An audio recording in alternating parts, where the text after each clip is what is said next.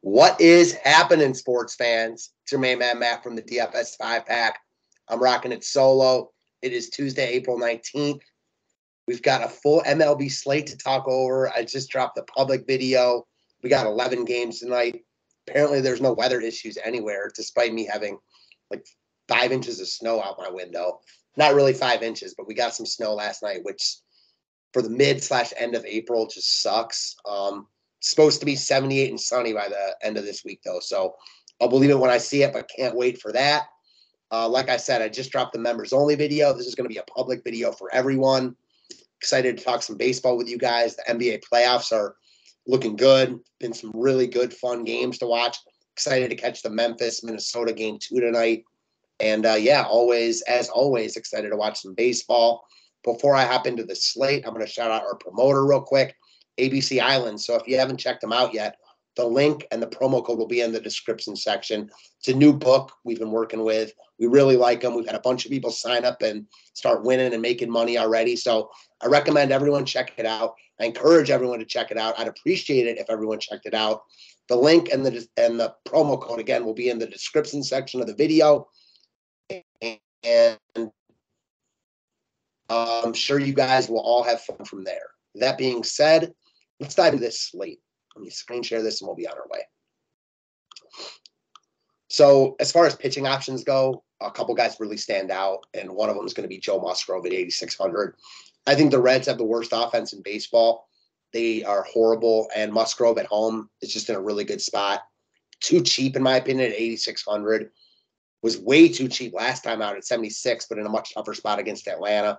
Cruised there, finished with close to 30 DK points, 28 plus. After he was pretty good in his season debut against Arizona, got the win and didn't get the win, and he still put up 22 plus DK points. So, yeah, he's been solid to start the year. He's too cheap for this spot. I like him a ton in all formats. I imagine he's going to be popular, as he should be. But as I often say to people who ask me about, chalk pitchers, can we use these guys, etc. If I like a pitcher a lot and he's chalky, I never mind it. Where I want to be different is like guys that are really chalky just because of their price tags and they're really not very good and they might be in tougher spots, et cetera, et cetera. I don't feel that way about Musgrove here. He's a good pitcher. He's in a great spot. A lot to like about him in all formats. Doesn't mean he's going to pitch well, but on paper, he's a good look. All right, let's talk about some bats. So Seattle's been good to me this year, good to us this year. And I like him again tonight against John Gray. Now, Gray has always been better against righties, so not the greatest spot on paper for France, but France is just a true professional hitter. He's got some pop in there, multiple base hits in back-to-back games. He's 5 for his last 12. He's got a homer in there, no strikeouts in there, which is good to see, so he puts the ball in play. I'm a fan of Ty France. I like him in this spot. He works as a tournament one-off.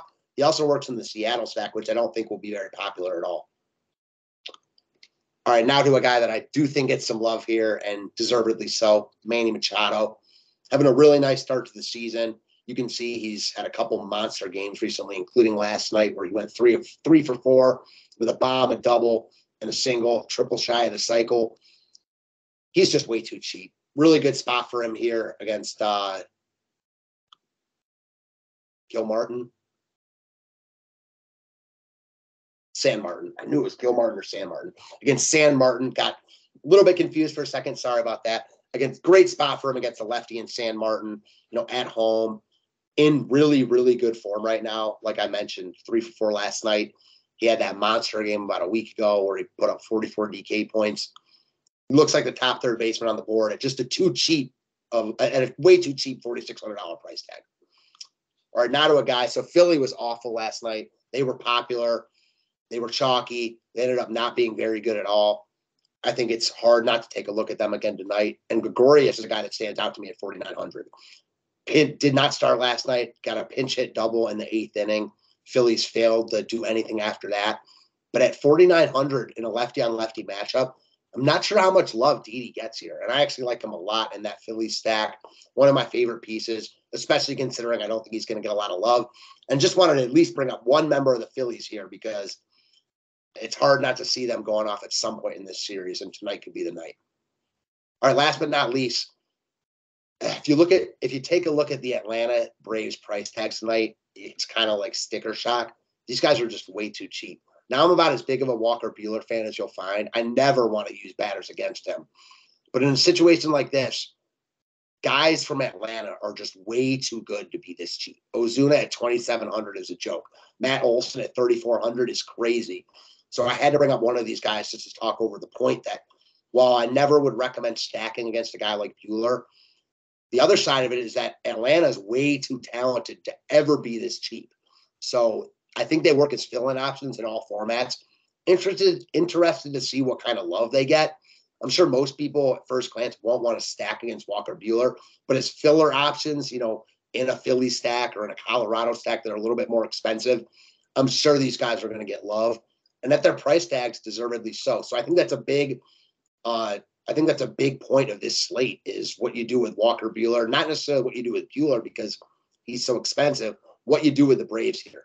Do you use them? Do you use a bunch of them? Do you use them as one-offs? Do you completely get away from them? Do you take the opposite approach and use Buehler at that expensive price tag who won't get a lot of love?